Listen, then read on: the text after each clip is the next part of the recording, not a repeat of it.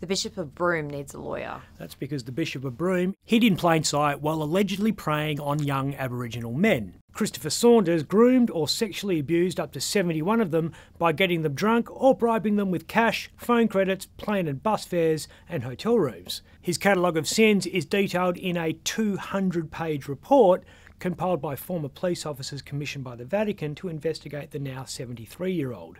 Many of the 102 witnesses, 30 of whom were formally interviewed, said Saunders was known as a sexual predator.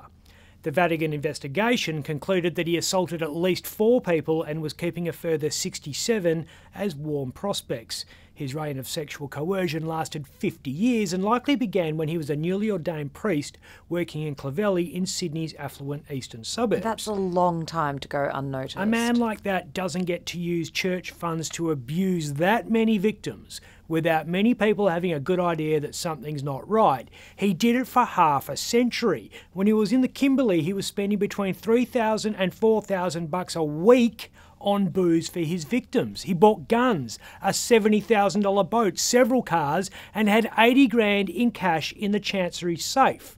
How is none of that picked up by the church's finance committee?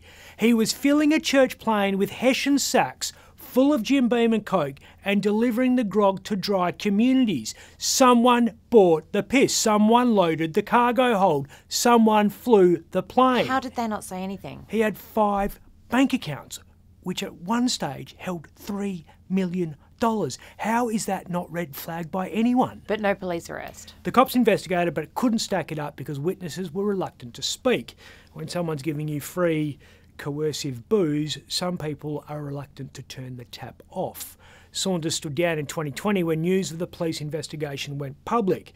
A year later, the cops said no charges would be laid, which was a blessing for Chris because there are a lot of Aboriginal men in jail, many of whom are victims of child sex abuse at the hands of men like the good Bishop of Broome, and few of whom would have shown the Christian value of forgiveness should they have chanced upon the clergyman behind the razor wire. So no charges, but the Vatican clearly still smells a rat. Ordered its own inquiry, and now it's up to the Pope to decide what to do.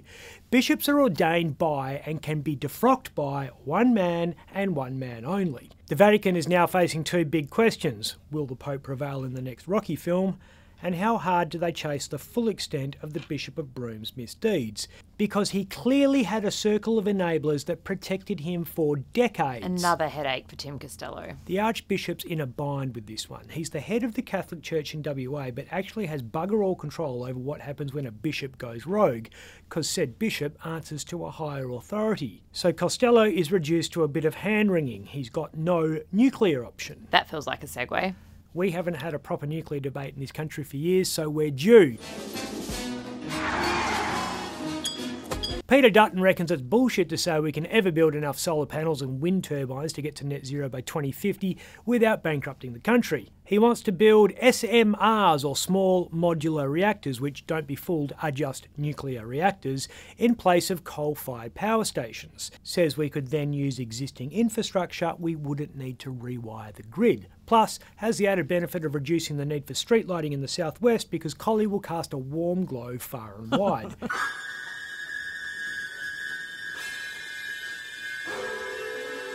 Chris Bowen thinks that plan is the bureaucratic equivalent of a 3-eyed fish.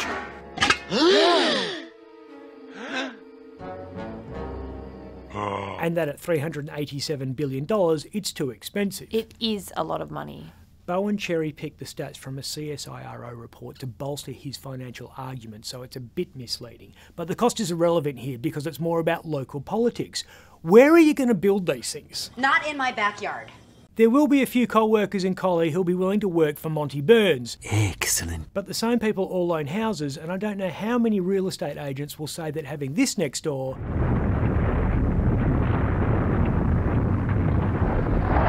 is going to be good for your property value. Makes sense in the Pilbara. Far, far away, so if something goes wrong, nobody gets hurt.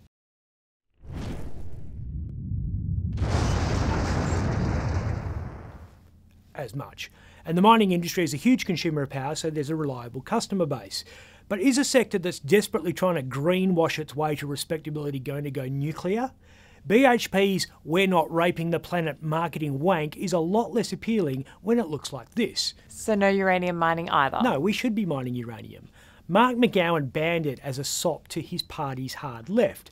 Things have moved on since 2017. We've signed up to have nuclear submarines. It's pronounced nuclear. I know this because I watched a press conference with Joe Biden and some other guy. That fella down under.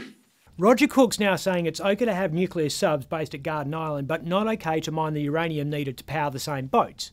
Not even God can make sense of that. Quite frankly, I'm tired of it. I'm Ben Harvey. For more update, click the subscribe button below.